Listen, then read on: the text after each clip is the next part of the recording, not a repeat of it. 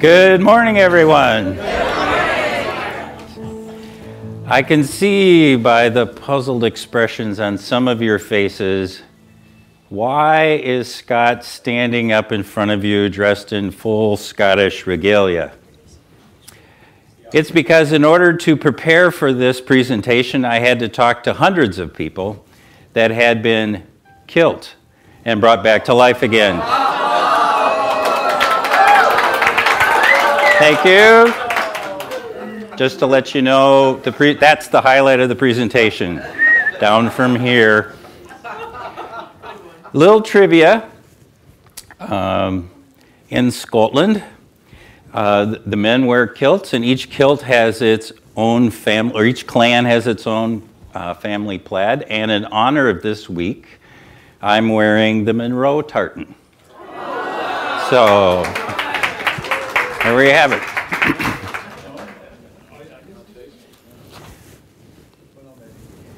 So thank you all for coming. And a special thank you to two gentlemen. Bob Monroe, who in 1971 wrote Journeys Out of the Body, where he coined the term out-of-body experience. And in that book, he described the non-physical universe. And in that non-physical universe, he said there were distinct locales. And each one of those locales, if you went to visit it, you would have a similar experience to those who had visited that same place previously.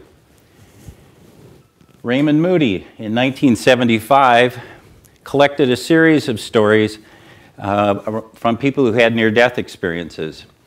And he got to coin the term near-death experience. In that book, he described that folks that had this and were exploring the non-physical universe discovered that there were distinct locales, and if you went to these locales, you would have a similar experience to those who had come previously. So it is my objective and my intent today to demonstrate to you, and I hope you'll get it by the end, that we have a similar pattern here, that even though Bob Monroe and Raymond Moody are using different cosmologies, different ways of talking about the non-physical universe, they are indeed very similar. So what I'm going to do today is in 4 parts. The first part is that I'd like to tell you my story, one, so that you get to know me a little bit better, but also because I think it's important for you to know what lens I'm using when I approach this work. The second is, and I'm going to briefly talk about the cosmology of the Monroe Institute and Bob Monroe. I know many of you know this very well. Some of you know it intimately. But it's helpful, I think, to breeze through it and to listen to the kinds of words that I'm using to describe it. The bulk of my time is going to be describing what happens during a near-death experience. And then I will end my presentation by talking about my cousin, Kathy Tao Lynch, and in describing her transition, I'm hoping that you'll be able to see how these two different cosmologies weave together to create a sense of what her gift was to me and to all of us, this gift of overcoming the fear of death. I was in love with Mary Fran and Nolan. In 1981, they were involved in a horrific car accident. Mary Fran was killed instantly, and Nolan, who had just turned 7, sustained a mortal head injury, and the two of them were taken from the scene of the accident to Rochester, Mayo, in Minnesota, and received very good care. And it took Nolan about 5 days before he made his transition. Mary Fran was third in a family of 9. Nolan was the eldest grandchild. And I'm telling you all this because it's important to the scene which I would like to set for you. And that is because it took 5 days for Nolan to make his transition, there was plenty of time for Mary Fran's brothers and sisters to come, for the aunts and uncles, the grandparents, the spouses, the boyfriends and girlfriends, the cousins, friends of the family, my family, to come to the hospital and maintain a vigil. And as you can imagine, with all of those people, when the nurse finally came in at about 6 in the morning and said that it was time, there was quite a few of us. And we filed into this small hospital room, and by the time I got in, it was about 4 deep around his hospital bed. And there really wasn't any place for me to go, so Willie, Mary Fran's youngest brother, and I wound up sitting on a windowsill and waiting. And those of you that have attended people who've made their transition, well, at least in this case, it's slow, and it's not like the movies, you know. It was very gentle, and I really couldn't see Nolan because of all of the people, but you know, you could certainly see the monitor. And you just watch and wait, and you know, eventually the monitor goes to flatline. And when that happened, what I experienced was that Mary Fran, who had died 5 days before,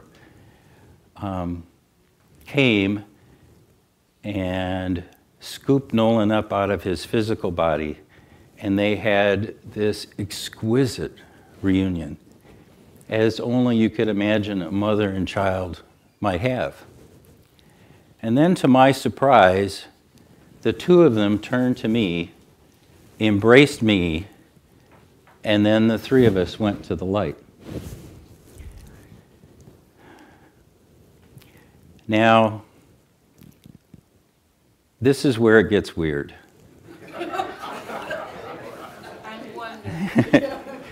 Because I was fully conscious with them in the light, and I was fully conscious in the room with all of the other relatives. So I had bilocated. And it was, yeah, let's just leave it at it was unusual. But as I began to enter the light, what happened for me was that I entered this dimension of joy and ecstasy and love and requited longing that was almost beyond my ability to handle it.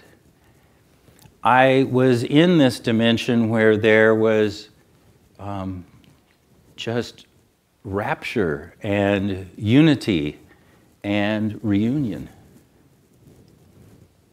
I know that I was in my physical body in the room because I was supremely aware that Nolan had just made his transition, and the room was filled with people who were grieving. They were crying, they were hugging each other, and being consoled and consoling. And I had such joy, such ecstasy, that I had to have a grin on my face that was out to here someplace. And as you can imagine, it was entirely inappropriate for the room. And so, you know, I wound up covering my face with my hands and stayed that way for as long as I was in that space of being in the light and being in the room. And eventually, the different parts of myself came together. What was it? A minute, 2 minutes, 5? I'm not exactly sure. Time gets a little funky right around then. So, after it was over, all I could think of was, what just happened? What just happened? Let's just say it's not part of the lexicon of the Presbyterian church that I grew up in. a very Scottish institution where they heard door.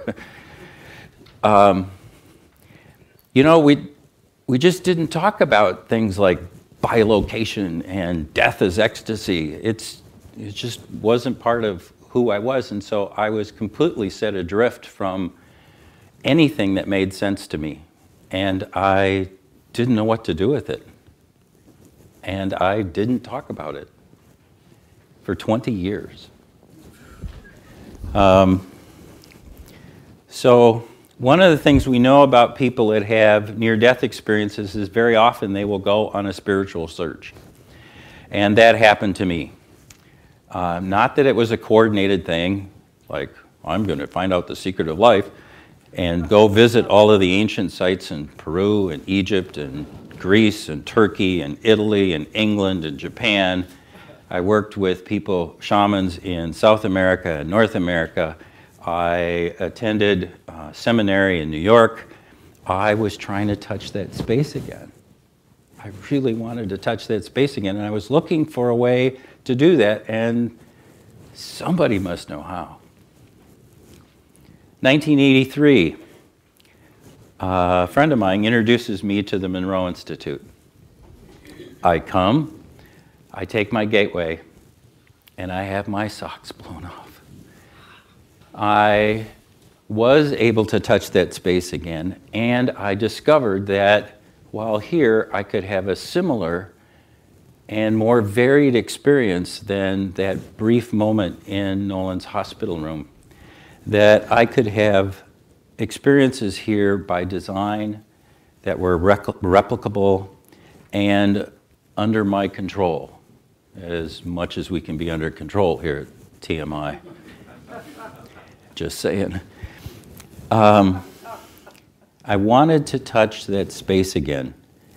And flash forward a couple more years, I become a facilitator at the Monroe Institute here in 1985, helping people to discover the myriad of experiences that you can have that are our birthright. And so you could touch that space here. And one of the things that I learned early in my time here at Monroe Institute, I have to say, I got very humble because I discovered I was not exceptional. It wasn't just me that could have this extraordinary experience, but everybody can have that experience, and it involves remembering and waking up and discovering that for ourselves. Flash forward another 10 years, and I started to get serious about my search, really serious. I entered a doctoral program at the University of St. Thomas in Minnesota. And if you don't know that university, it's the largest private university in Minnesota. It was started about and modeled after Northwestern University in Evanston, Illinois. So that gives you kind of an anchor there. Educational leadership was the program, and my dissertation topic was on people who had near-death experiences. And those of you that have gone through that process know that it has, several distinct points that happen along the way, the first one of which is the literature search. And so I started reading all that had been written about near-death experiences, and I discovered this little bitty book by PMH Atwater, which was extraordinary. Well, it was extraordinary because she doesn't write little bitty books. She always writes big fat ones. But in this little book, way in the back, there was one paragraph, 4 sentences long, and in it, it said something like, there are those people who, when attending somebody who's making their transition, will share that death experience with them and go to the light with the departing soul. Oh my God. I'm not sure whether I was hit by a sledgehammer or knocked over with a feather. All of a sudden, I discovered that what had happened to me had a name. Because why would I ever think I had a near-death experience? Because up till then, what I knew about near-death experiences was that you had to die. I mean, your body had to be so compromised with injury that it died, and it was only the miracle of modern medicine that brought you back. That isn't what happened to me. I was sitting on a windowsill grieving. So now I'm hooked. And I really am pursuing this now with not only an academic interest, but, oh my gosh, this was me. I can understand this. So a little bit farther in the process, you get to interview people. And as fate would have it, Mary Fran's sister had had a near-death experience and let it be known that she wanted to be interviewed. So we sat down one afternoon and we did that. And her experience was that she left her physical body, she wound up in this world of white, and there was Mary Fran standing there. And her sister, upon seeing her, just was overjoyed and ran to her with her arms opened up. And Mary Fran looked at her, pointed her finger, and said, "No, you're going back." To which her sister looked at her and said, "Well, nice to see you too, Mary Fran. I was hoping for like a joyful reunion." And Mary Fran just looked at her and said, "No, you're going back." Boom. Done. Just like that. By the way, that was very Mary Fran. Very direct. So we finished with the interview, and then we're just chit-chatting about the family and kind of catching up because I hadn't seen her in a long time. And I finally screwed up my courage and asked her, "Did anything unusual happen when you were in the hospital room when Nolan made his transition?" And her eyes got just huge, just like saucers. And she looked at me and said, just kind of nodded her head. And she said, "And you?" I said, "Yeah." So I tell you what, you tell me your experience first, and then I'll tell you mine.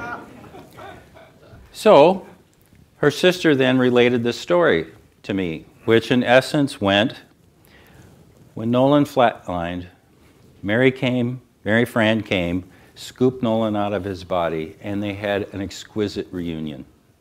The two of them then turned to her, embraced her, and the three of them went to the light. We were wrong.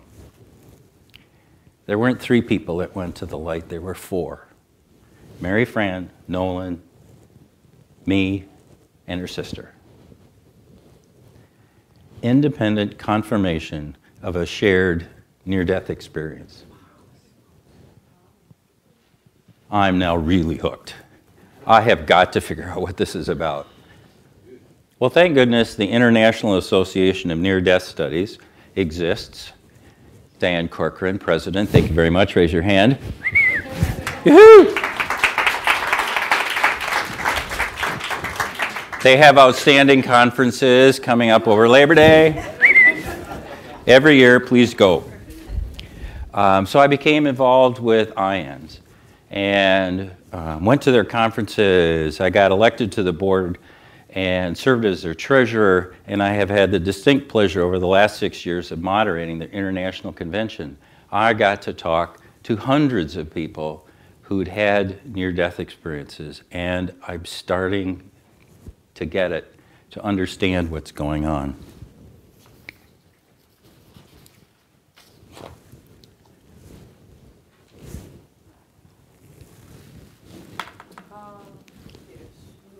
Okay, because I am a professor, I cannot do this without handouts. You have one already that kind of summarizes what's going on. Bob Holbrook, I need you now. I'm going to be handing out one more, and it is a listing, this little worksheet I have for you. On the left-hand side are all of the states of consciousness, not all of them, but a nice representation of the states of consciousness that people at the Monroe Institute encounter. On the right-hand side, there are the common elements of a near-death experience. And your job is to match the two of them up as I talk. Right? So this is a little activity here. So you get the idea. On the right-hand column, there is one of the neat things about near-death experiences is you get to come back to your physical body. One of the nice things about being here at TMI, if you have an out-of-body experience, you get to come back to your physical body. That's why N goes to N. Get it? You can draw a line, you can put them in here. And the reason that I'm calling it a quiz is that embedded in my presentation today, there will be prizes. If you get one of the matches correct, you get to have a Andes mint wrapped in St. Patrick's Day green. They'll be back there in the bowl. Third prize is $100,000 and an extra payday. I'm not kidding. $100,000 and an extra payday. Second prize is PMH Atwater's book, The Big Book of Near-Death Experiences. This is the best introduction to near-death experiences I have ever read. I don't even think there's a number 2. So whoever has the correct answer to my quiz will get that one. The first prize, of course, is this wonderful CD, which has a 4 near-death experience meditations undergirded with Hemi-Sync to take you to exactly the same spots.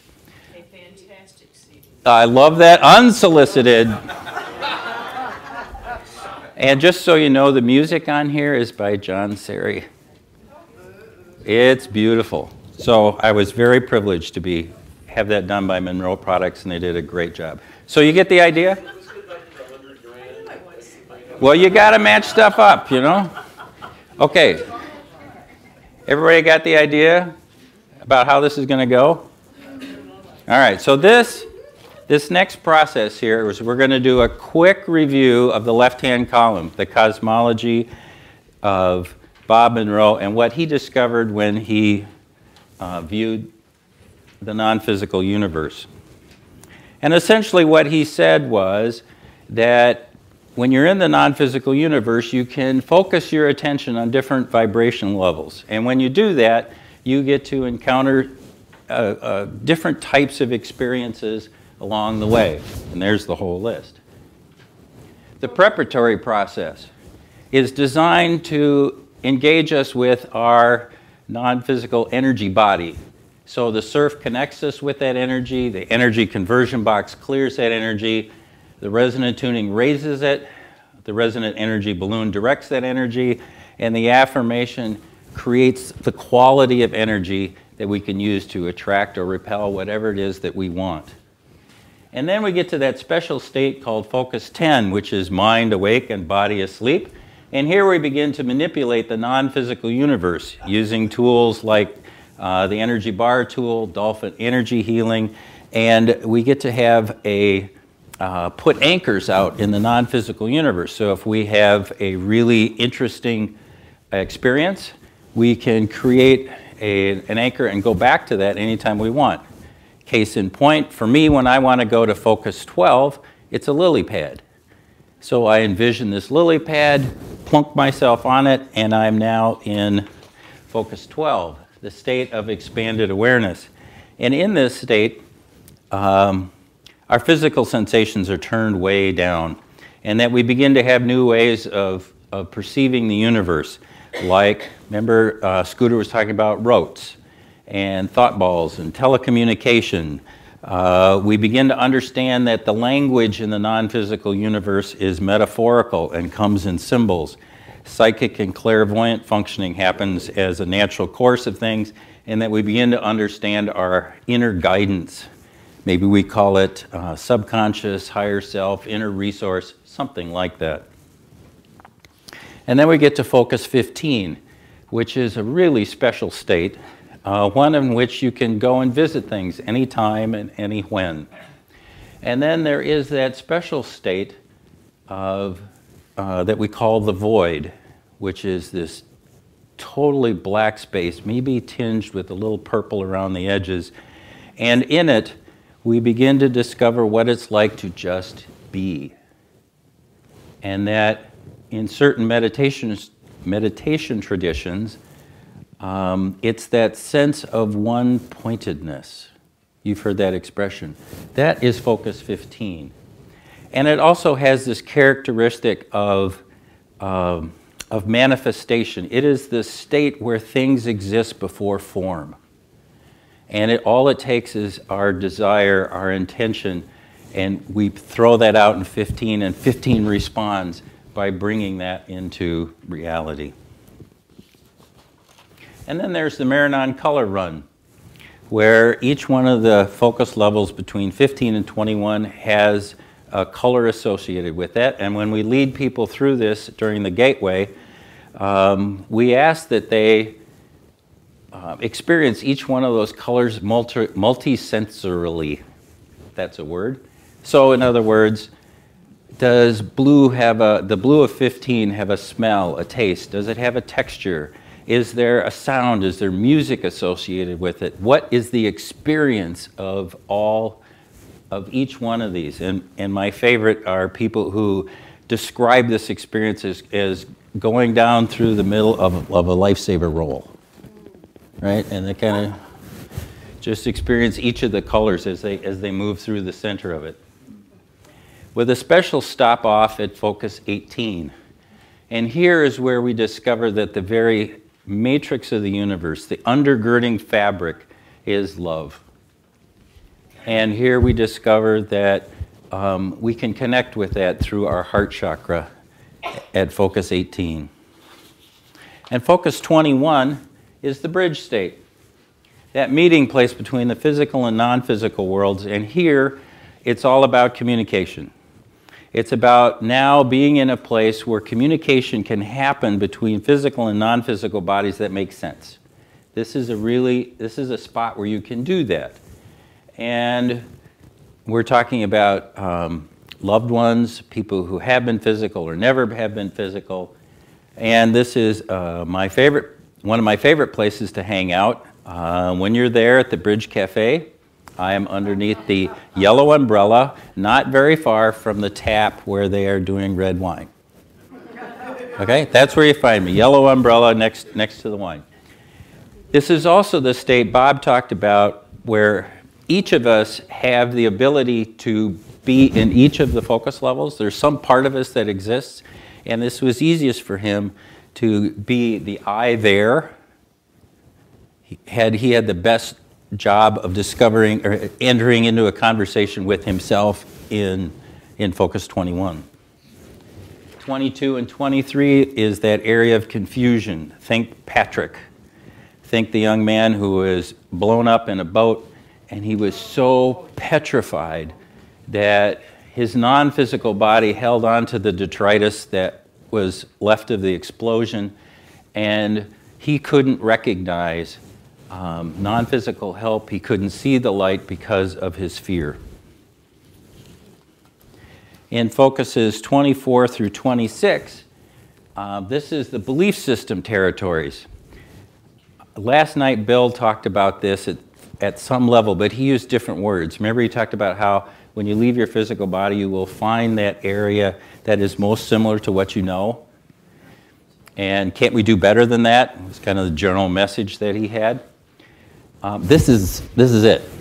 And this is where there are as many spots here as there have been cultures in our history. And so that you can leave this physical world and find a place that is very comfortable, very similar to what you left, so that you can spend a little time there, either because that's where you want to be, or it's kind of like a debrief. You get to hang out for a little bit before you move on. If I'm going to hang out, here's a little more into Scott, I'm going to have a library that looks kind of like that. And it's going to have that ladder with the little wheelie thing on it, you know, and I'm going to have a big roaring fire, a leather chair, and off to the right is going to be a crystal glass with a finger of Lafroig 25-year-old Scotch whiskey. Touch of water, no ice. And the time to read. right? That's kind of my idea of what the belief system territories is all about. And you know that I love the sport of curling. Some of the most fabulous curlers in the world were in the 1960s when I was learning. That's what we looked like back then. Yoo-hoo! That's kind of what I look like now. I curl in my kilt. It weirds out my competition. That is not I, however. I'm left-handed, this guy's right-handed, but you know, he's got pretty good form there. And no, you can't look up his kilt. Diane, that was naughty. Okay, focus, 27. They call this, Bob called this the park. Oddly enough, because when you get there, there is a park.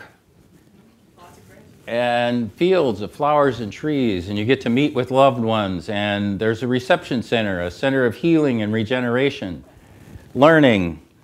You can create your own center, but what is really extraordinary about this particular state is this is where you really get to understand how everything is connected to everything else. That there's this sense of unity in the universe where, you know, we have this sense of, in the physical world, it's all about me being different than you, this dualism. Not so. What you learn here is that the non-physical universe is run by different rules, and that's one of them, that we are connected with everything else. And then there's a series of after effects.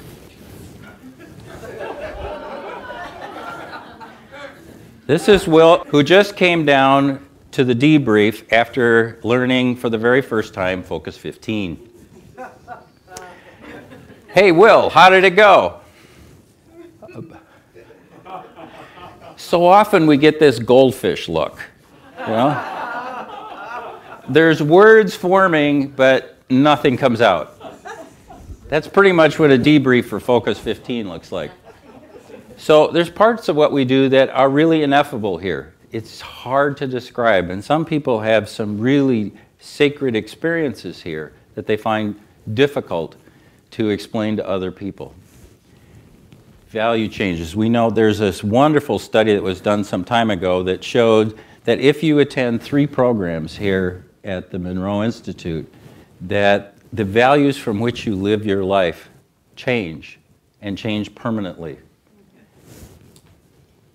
And part of that is because we really truly begin to understand what Bob was telling us, and that is to not be afraid of death because we are more than our physical bodies. We get that.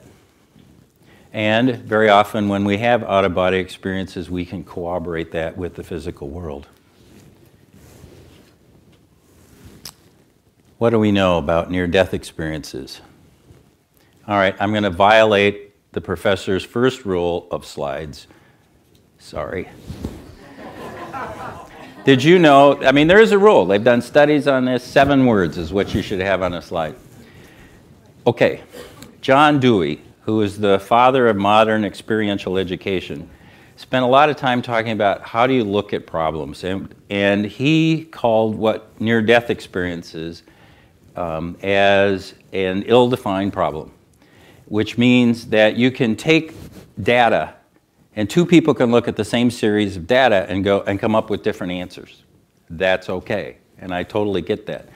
But what I'm going to present to you here in the next little bit is that I think the preponderance of evidence is what I'm going to be showing you. In fact, I think it's the vast preponderance of evidence. So when I take a look at it, that's what I'm going to be sharing with you. And the last thing is that when I talk about what happens in a near-death experience, please take it with a grain of salt. Is that the right word? I'm not sure. But it doesn't come out as whole cloth. So somebody will describe something that happened to them in a near-death experience, and somebody else will describe it, and another person, and another person, another person, another person, another person, another person. And when all of a sudden, when you get a lot of data, you go, wow, there's a pattern here. It didn't come out that way whole cloth. it came out in pieces, and that's the job of researchers, is to try to make sense out of all of this data that comes out.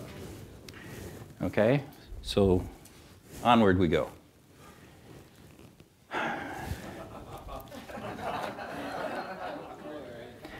So this next part has 3 bits to it. I want to tell you what the resources I brought to this. I want to tell you what the common elements of a near-death experience, and I may be a couple of quick stats at the end. So at some point, there should be some of you looking at me here in the audience going, okay, did Scott read a couple of books and is like telling me a story here, or is there some substance to it? Well, there have been 41 scientific studies that have been done. I have read every single journal article in the IN's scientific peer-reviewed journals from 1975 through 2012. I'm still working on 12 to 15. There have been 33 U.S. studies in 6 Western countries. Most of the studies have been done are Western. There's a couple of non-Western studies. There's a small number of books, and when I'm talking about books here, I'm not talking about, there's a zillion books out there that have anecdotal stories. I'm talking about those that have approached near-death experience from a disciplined scientific perspective. And all in all, I have studied the cases of over 3,300 near-death experiencers. And this one is my most difficult case.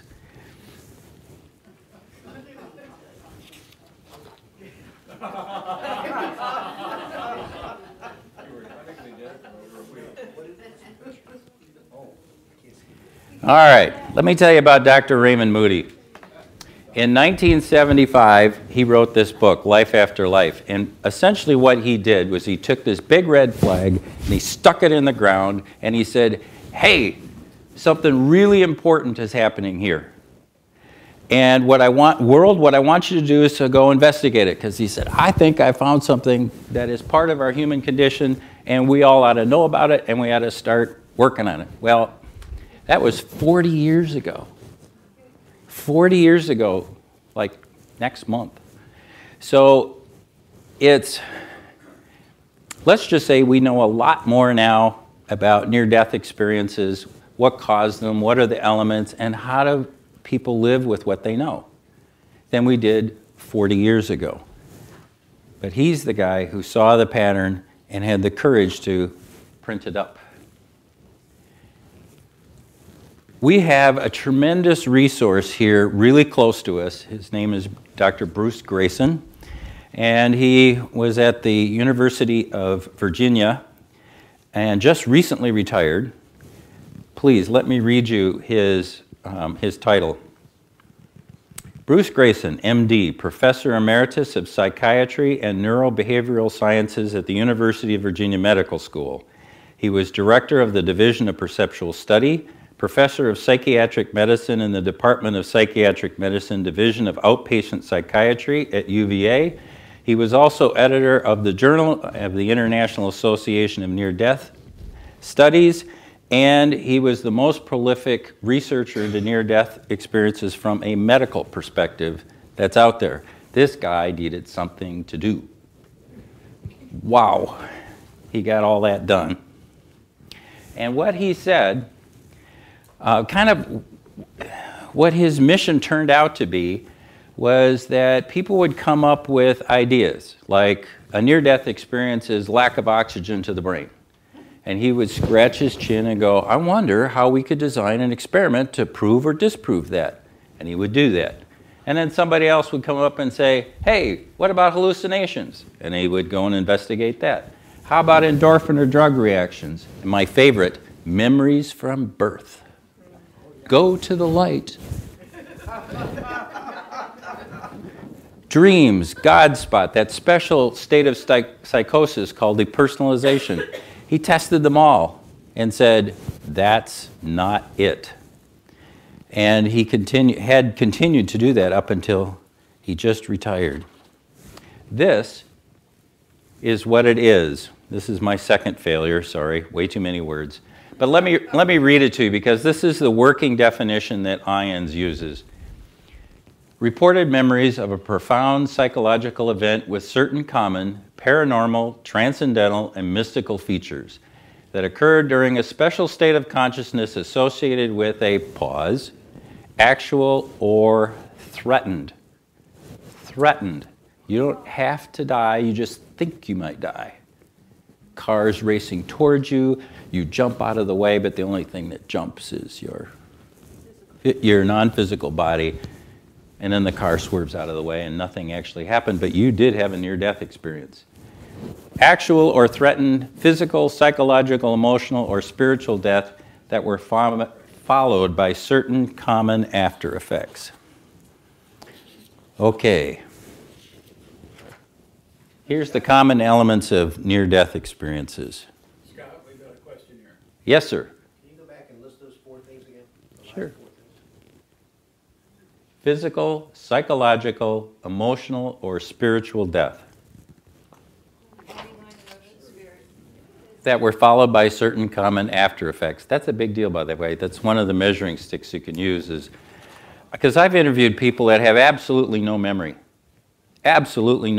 of the accident and what happened, but they are a poster child for the after effects. Yeah. I don't understand. Could you give an example of spiritual death? God doesn't love me. I am outside of anything that makes any sense, and I am just going to wither away. They're in that state of bereft. There's no attachment to anything larger than themselves, and there's no purpose to life. Why am I here? Kind of something on that order. Does that make sense? Raymond Moody. So here again, I just want to reemphasize this point one more time, that when we're talking about near-death experiences, I'm going to be using English language, which just by its very nature is sequential. It doesn't have to be sequential. Nobody has all of the elements. In fact, you only need one of these elements to be a near-death experiencer, and each case is absolutely unique. So here's the common elements. The first one is, this is really hard to talk about. Like what happened to me with Nolan, it was so, like they say in Scotland, is so outside my ken that there's no place to put it into, there's no cubby hole that fits in my life. I don't know what to do with it. There's no really good English words to describe what happens. And then there's the other part of this, which I should mention. Sometimes the experience is so sacred, so wonderful, that people don't want to put words around it, because words put boundaries on things, they put definitions on things. And some people, me included, I didn't want to touch the experience by describing it in words. So there's that too.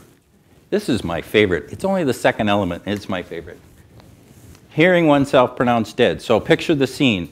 You're in a hospital room. You're on the gurney in the emergency room, and as described me by one of my interview people, a big male nurse is standing over the gurney, and he says, "I think we've lost him." And the person's laying on the gurney looking around going, "What? This is a really small room. How can you lose anybody in here?"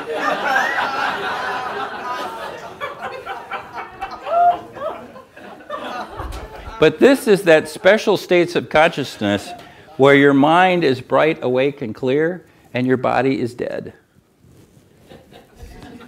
Just saying. But if you have the presence of mind at this point, what you would discover is that your senses have heightened, that you can see, that you can hear. Everything has been turned up a notch. The folks who describe this say that this is the dream, and that what happens is that we wake up from the dream of the physical, into this state. And then there's this state where the body becomes so filled with energy, swirling energy, that you begin to hear it. You can hear the energy, and it comes out as a loud buzzing or a ringing noise. Not everybody has that, but some do. And then here, physical body, non-physical body, inhabiting the same space. With me? And then what seems to happen right now is that they move out of phase with each other. And the second that the non-physical body and the physical body move out of phase, all of the signals stop. So the person who is in the gurney at the accident scene doesn't feel pain anymore. They can relax. They can actually enjoy the scene, or just be there and not be afraid of things.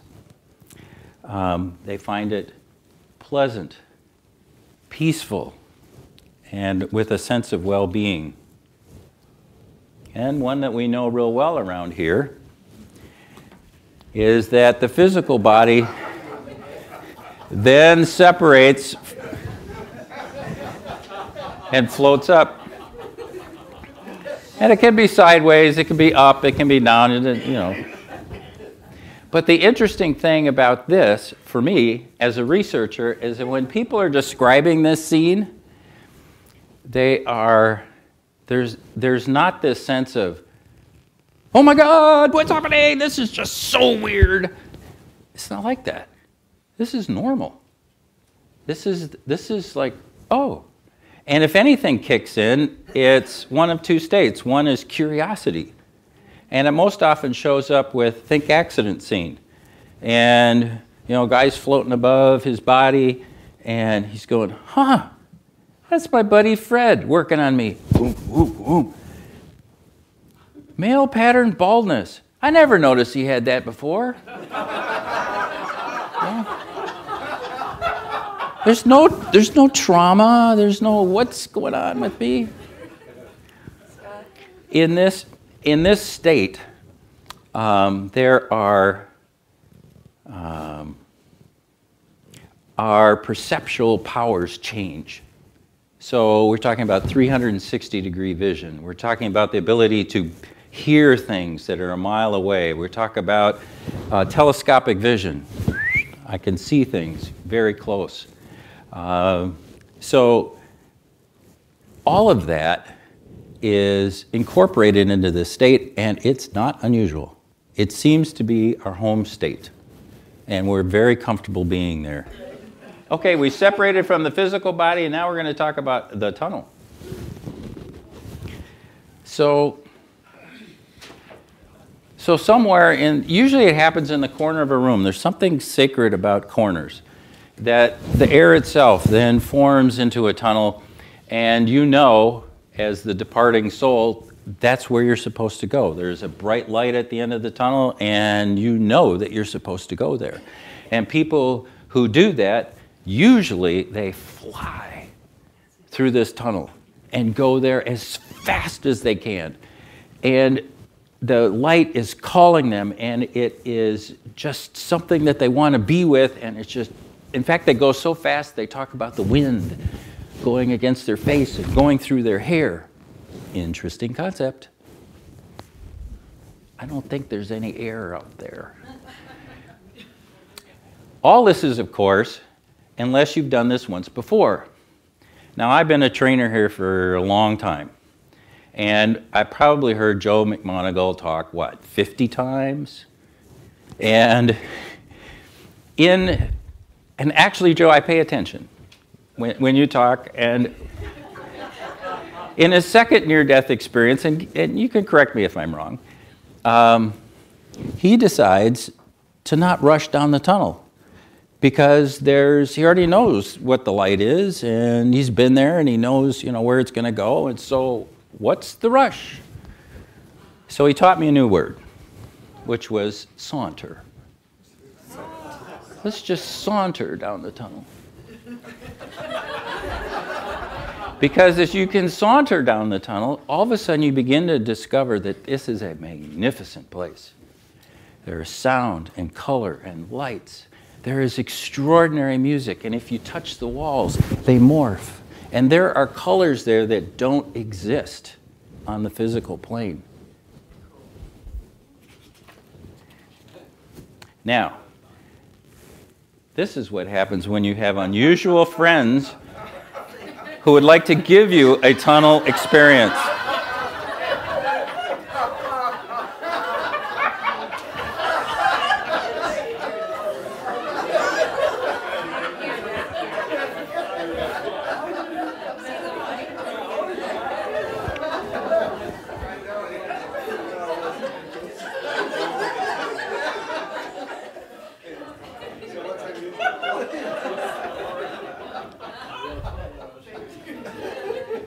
I got this slide because I knew that my roommate, Dick Whirling, that looks a lot like you. Sorry, man. Thought I'd warn you. Okay. All right. Next, through the tunnel, we're going to experience the light.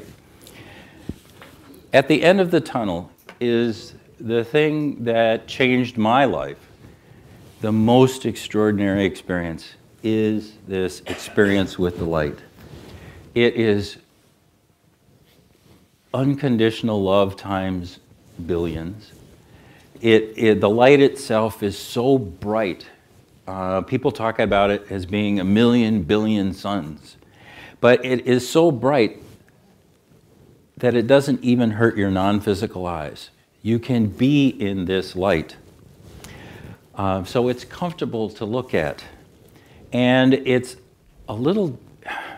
not like light on Earth in that there's a source that shoots to you like this. It's like when you step into the light, you are absorbed by the light. So you're not different from the light. You are part of the light. And I've had so many people say, well, you can call it the light, but just call it love. You enter the love. Now here's a part that's not well known, is that there are 3 kinds of light. This is the one that's most popular because it's really easy to put on the media. You know, the white light at the end of the tunnel. You know, it's on the cover of my CD, all right. I'm going with that. But there are 2 other kinds, clear and black. This is one of my favorite scenes from What Dreams May Come. That's the back of Robin Williams. And this is, I think, a perfect description of what clear light is. Clear light differs because what it does is everything is alive and radiates the light. Different than coming here. This way, everything radiates the light.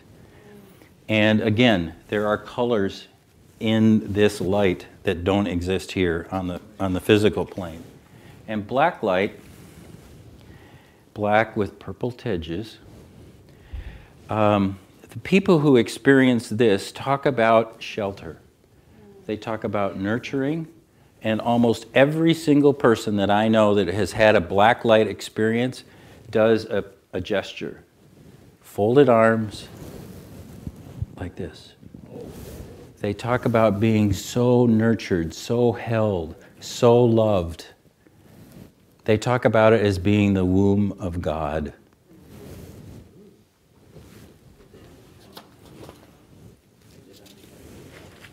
And then you come to this field. And in this field, this is my field. You're going to have a different field, but this is mine. It's full of flowers. There's a lake in the background with some mountains and trees. So this is my field. Any of you want to see the movie Gladiator and haven't yet? Got a spoiler alert coming up. Okay. In the movie Gladiator, at the very end, when the emperor murders Russell Crowe, Russell Crowe goes through the gates and he finds himself in his field. It's a field of wheat that exists on his farm. And in this field are his family. that have passed on previously. Here, in this field, in this, what researchers call the park,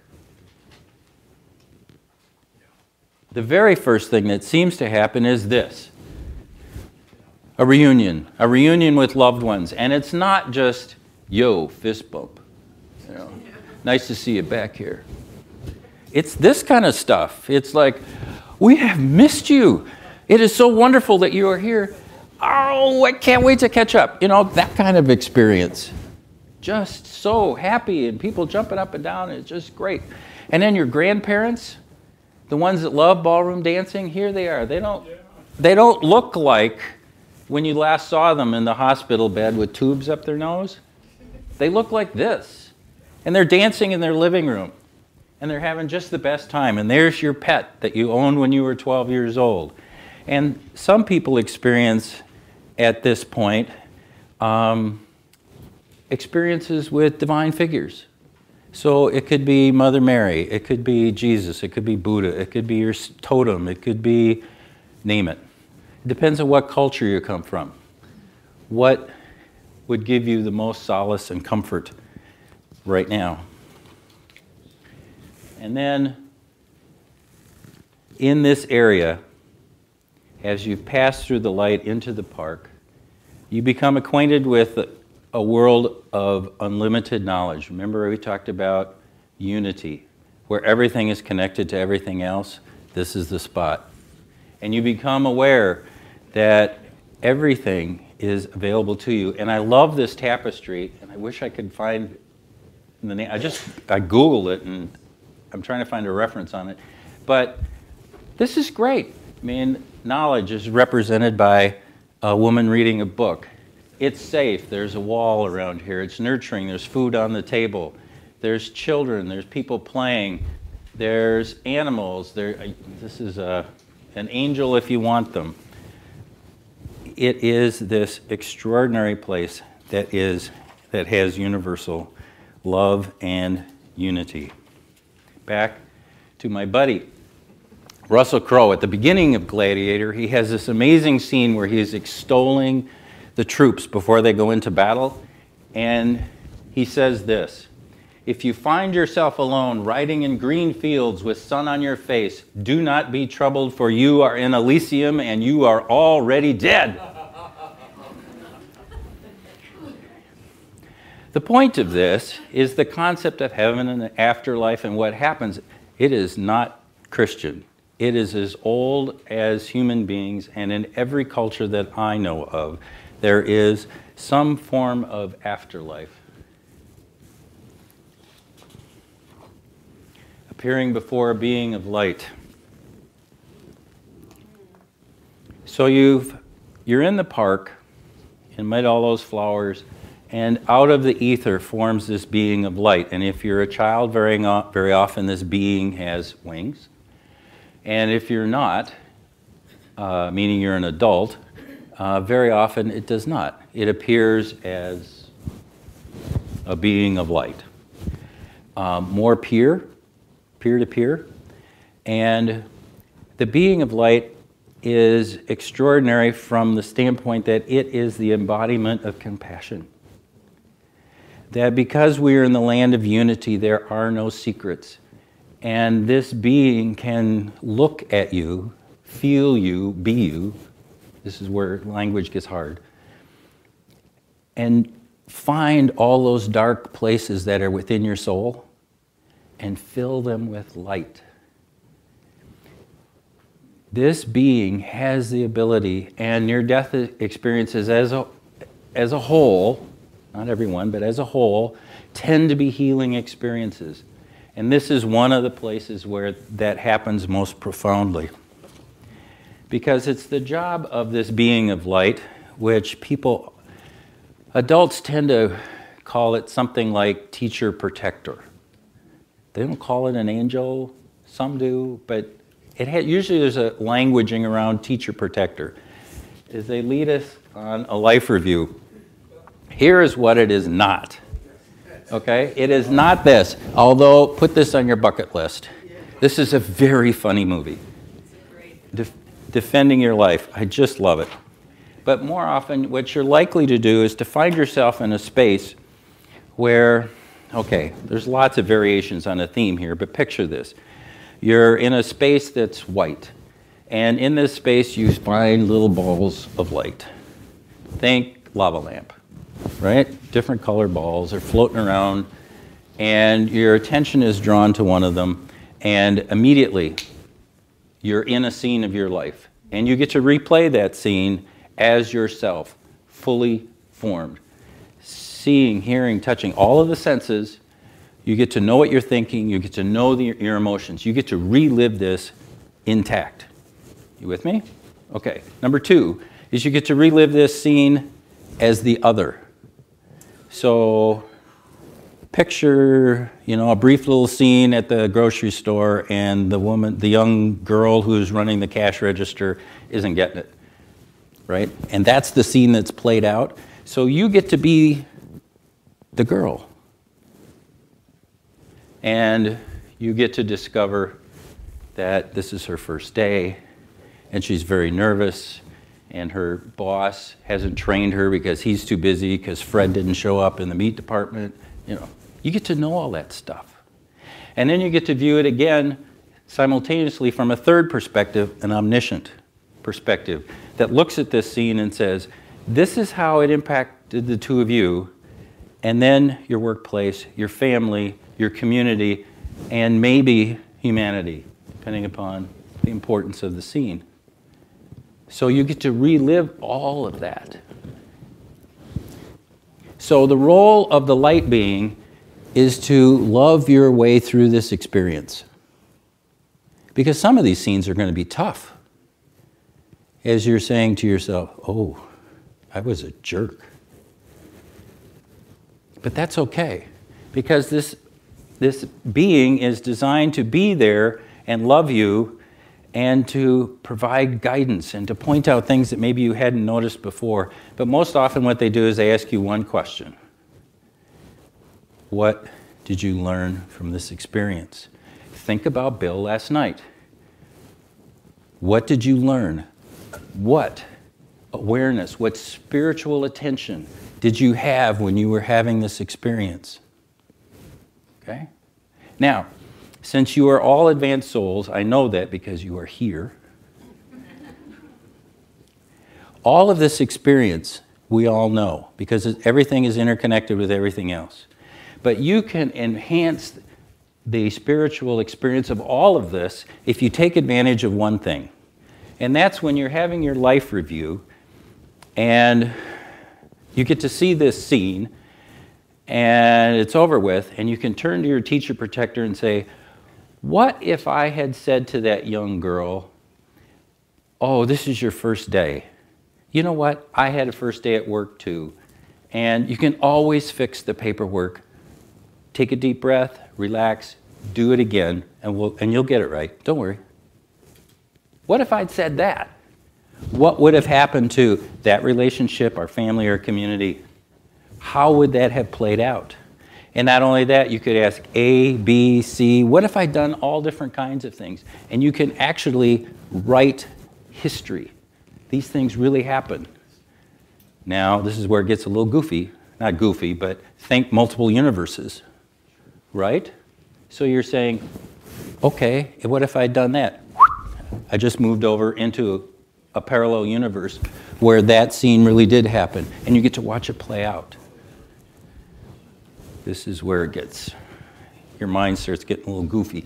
But it allows us to exponentially increase our human experience by challenging what it is that we did and creating alternatives and saying to them, what happens when? Okay. All right, here we go. Here's the problem. The problem is sequence, time. I just alluded to it. But when I'm talking about time, and looking at all these different bubbles and entering different scenes of your life, they don't happen sequentially. It's that fast. All of them happening at the same time, that fast.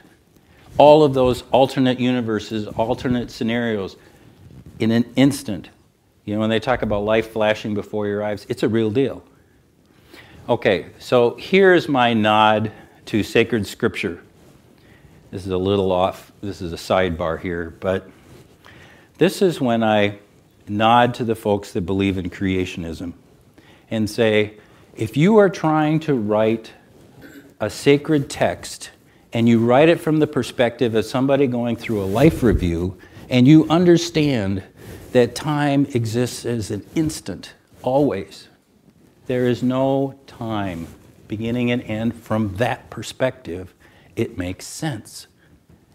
So when you start to read sacred scripture, you know, my admonition is, where are they coming from? What part of the non-physical universe may some adept, some monk sitting somewhere who's having this experience go, you know, the only way I can write this thing down is from that perspective, because from here it doesn't make sense. But I can only tell what happened to me. So just a little pause there. Now, I have to tell you about why this is one of the most important things that happens in a near-death experience, this idea of a past life review, because of a woman named Martha. I interviewed her, and self-described, she was a despicable human being. Horrible. Awful. She was one of 12 children, and her favorite thing to do was at family gatherings to see how long it would take to get everybody screaming at everybody else by telling half-truths, innuendos. And so when she had her past life review, she relived it as herself, but she relived it as the 60 other people in this room, plus 61. And she was horrified at what had happened to her and what kind of a human being she would, and why would she do such a thing? Just, it made no sense. So for her, that's the healing that took place. It came in the form of reliving some of these scenes. And in her case, when she came back, she made a vow that she would make amends with her 11 siblings. And the last time I talked to her, she'd done reasonably well with 9, and 2 still wouldn't talk to her. This is, you know, a decade later. So, but the intention is there, and maybe she'll get that done, maybe she won't. But her life is better now because of this kind of thing. Okay, border. At some point there's a border where you will have to make a decision. If I go into this land, whoops, there we go. If I cross this river, on the other side, this beautiful land, love, relatives, people who care for you, you know that that's it, that there's no re-entry into the physical. There's some kind of a decision that's made. And it can happen lots of different ways. That's for Jim Lane, right? Yeah, Jim Lane, it's you.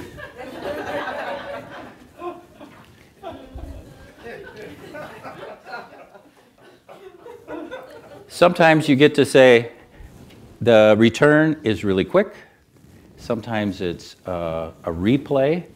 You know, you take the near-death experience and you just run it backwards until you're standing over your physical body and you can jump back in or are pushed in. Sometimes, you know, there is, you know, the teacher protector says, you know, it's not your time. And you have to go back. And you're going, it is really nice here. You know what's waiting for me back in physical? A body that is really beat up. It's got cancer, it hurts, why would I want to go back to that? No way. And there's a big negotiation that takes place. Or the reverse, which is, it's time for you to come and to be with us. It happens especially with young mothers who say, no way is somebody else raising my infant and 2-year-old. It's not happening. And some of the wildest rows you've ever heard about taking place between young mothers and teacher protectors. I had one mother tell me that she, put her hands on her hip and she dug her heels into the cloud, and she wasn't going anywhere. Really? That's an interesting metaphor.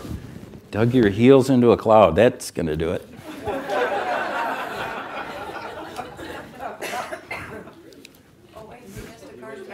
What did I do? Oh, yeah. Another stupid near-death experience. Here they thought they had a new recruit. Didn't happen. All right. People's reaction when they come back is very often anger. Why did you bring me back? It was so wonderful there. This nurse is going to get her blouse grabbed in a second here. Or it might be profound states of sadness because they've lost that connection with the light, the love of God, the gifts of knowledge, and the presence of loved ones. Profound sadness over losing that connection. Then there's the folks that are just so blissed out. It's just, they can't even talk. It's just so wonderful. Then there's the evangelicals who go around and say, God is the light. God is the light, and they want to spread the word. And it's not exactly true, but close enough. And then there's the folks like me who just, can't talk about it. And then there's the common elements. Some people are afraid to talk about things because when the social structure they come back to doesn't accept that kind of thing. Some people come back and they have a change in their values. Many become more spiritual and less religious. Not necessarily so, but we see that as a trend. I talked to a woman who said, we were talking about suicide, and she had a particularly lovely experience, and I asked her if she ever considered suicide, to go back to that place. And she said something so remarkable that I remember it to this day. She said, Scott, I have so much to do if I stay, but not before I go. Isn't that lovely? I have so much to do if I stay, but not before I go. Meaning this is a rich world that we live in. This physical experience gives us all kinds of opportunities to learn and grow and do what Bill talked about last night, focus our attention and be the being that we're supposed to be. But if the call comes, I'm on the bus, no looking back, is what she was telling me. And very often there's corroboration of what happened during their out-of-body state. Okay. Quick statistics. How many people have near-death experiences? There's been one study done in 1982 by the Gallup organization. At that time they said about 5%. I do not believe that any longer. We are remarkably better at pulling people back in emergency rooms. Extraordinary what we can do now. And equally as extraordinary what we do on the battlefield.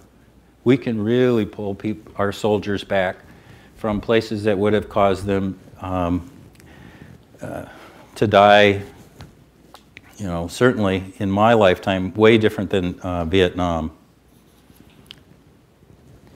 So, who has a near-death experience? The answer is everybody. I don't care what it is you got going on, age, race, gender, social, economic status, whatever. Everybody. And does it make any difference how you die? The answer to this one is no. Every way that we can think of to stop the functioning of the human body is available to us as a near-death experience. The implication we've talked about now twice in previous lectures, and that is that we are the prevailing model as brain consciousness is going away. And the new model seems to be that our consciousness exists in our non-physical body, and that the brain is actually the translating organ between the non-physical and the physical. So when our non-physical self says, raise your left hand, it actually happens. All right. Two great books. PMH Atwater, which one of you will win shortly. Ken Ring, fabulous. He's University of Connecticut, and he wrote a whole series of books. This is the one that kind of takes his whole life and sums it up. His whole life of research. Lessons from the Light. All right, I've got about 10 minutes, and I want to tell you about Kathy because it's important.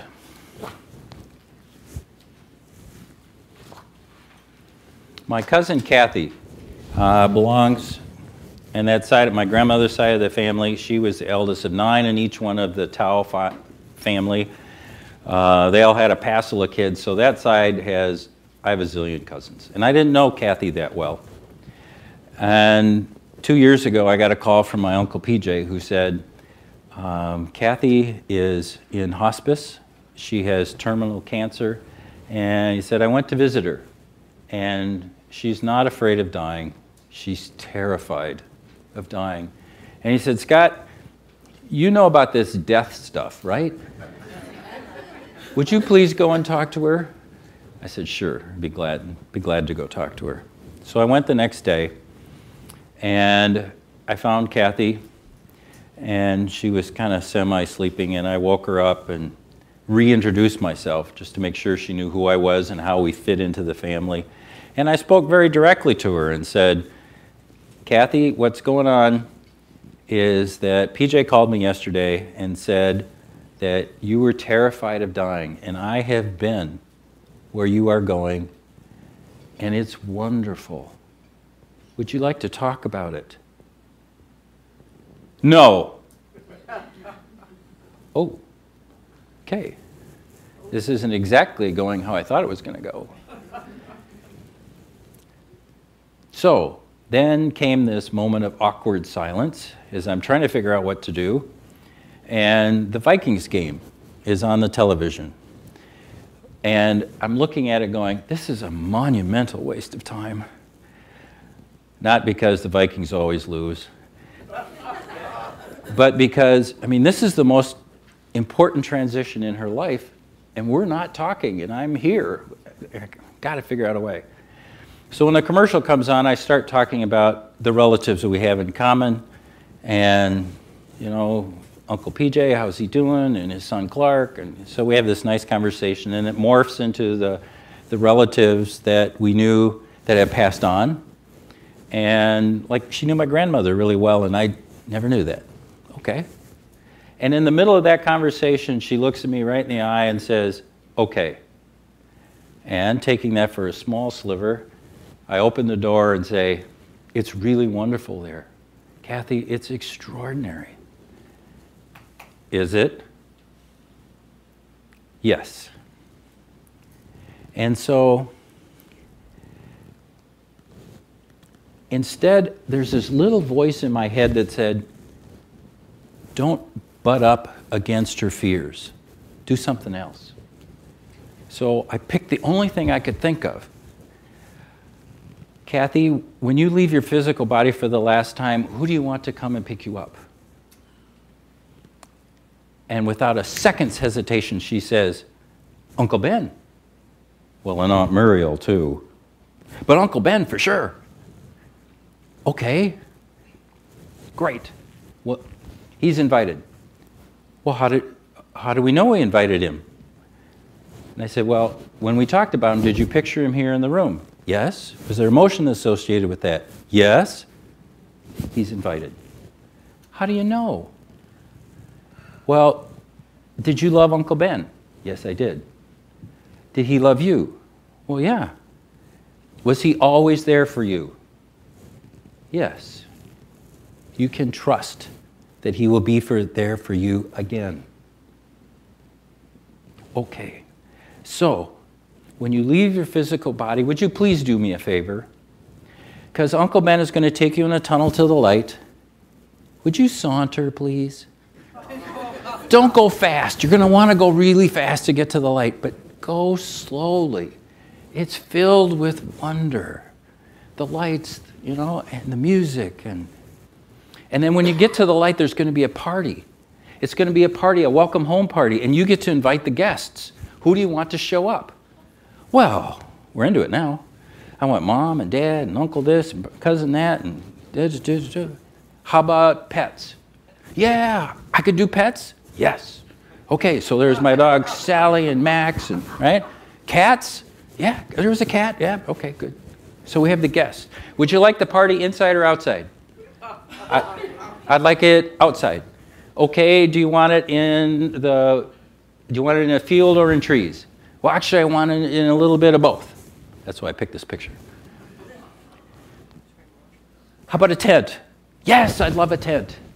Okay, what do you want to eat? I want picnic food. I love picnic food. What does that mean? I want burgers, and I want baked beans with bacon, and I want potato salad and coleslaw. Great. And then she got all deflated on me. Kathy, what? Does heaven have beer?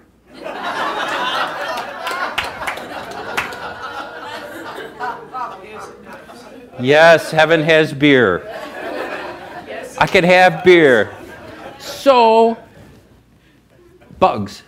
No bugs, she says. I don't want any bugs, so we're going to disinvite the bugs. Great. Tables. Yes. Picnic or card table? Picnic tables. How about a runner? Yes, the one of the long, narrow ones with primary stripes. And then on top of that, I want flowers in a glass vase that match the primary colors on the stripe. Music. God, somebody playing the guitar. That would be so cool. I love guitar music. How about games? No, I don't want games. Really, Kathy, that surprises me. How come? Because I want to see everybody. I want to catch up. I want to spend time. It'll be so nice to see them all. And then she looks at me straight in the eye and says, Scott, would you please leave? I am really, really tired. I'd be glad to. So I kissed her on the cheek and left. Got a call the next morning. She made her transition about 2 in the morning. So why did I tell you that story? It's because of the intersection of near-death experiences. I know them. I know what happens. So I could use that as building blocks to create comfort for her. And because I've been here at TMI, I know what you can construct in the non-physical universe. So I know that you can create trees and tents and primary colored stripes. I know that that happens. And there will be some time in your life when somebody reaches out to you and says, I need your help. I need you to help overcome my fear. And maybe it's around the experience of death, maybe it's not. But trust, because you were here at the Monroe Institute, and that you have done your studies and you have lived on this planet, that you will be ready, that you will be guided to say the right words and lead them to some place of peace. They will be free. Thank you.